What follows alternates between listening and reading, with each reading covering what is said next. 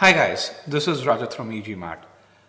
I'm recording this video to mark the end of our quant trial and to thank you guys who participated enthusiastically in this quant trial. So with that, let me just tell you what this trial was, what are some of those stats were there.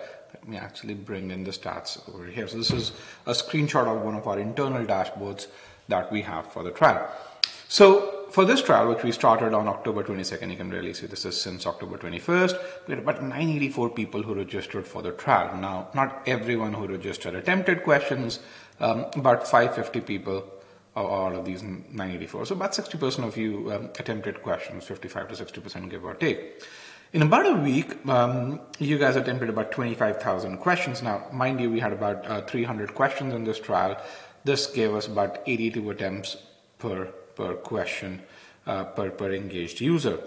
Now, 2/3 of these questions were new questions, and 1/3 of these questions were old questions that existed on our platform. So hence 65% of our attempts, it's no surprise that 65% of these attempts were on new questions.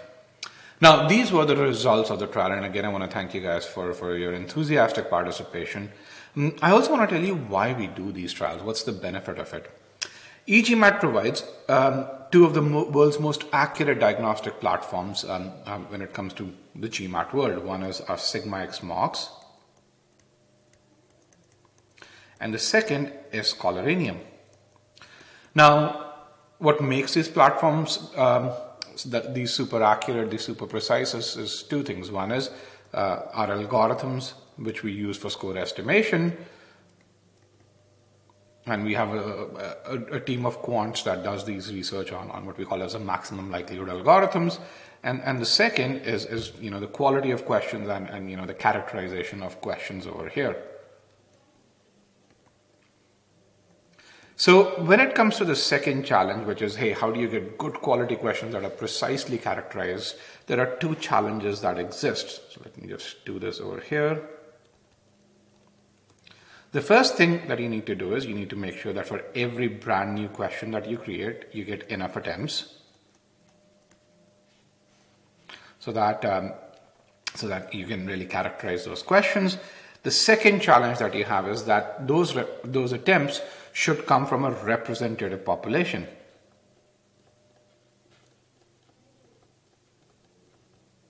Which means that, hey, you don't want to get all, you don't want to get attempts from a population where you have a ton of smart people. You don't want to get attempts from a population where you have just weak people. You want to get attempts from a population that's a representative of the test-taking population that actually takes the GMAT.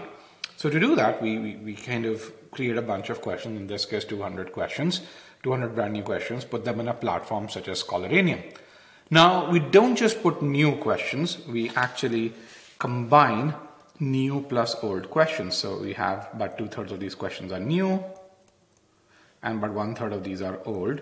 Now these old questions are very well characterized. Each one of them has upwards of 1,000 attempts. So we know they're easy, medium or hard. And we get, our goal really is to get about 70 plus attempts on each of these questions. Once you get 70 attempts on each question, I think you can characterize it within what we call as 5% accuracy level or 95% confidence level is what we call it within e-GMAT. And once you're able to do that, it's good enough to be put in one of these platforms, which is Sigma X or Scholarinium, where you continue to get more data.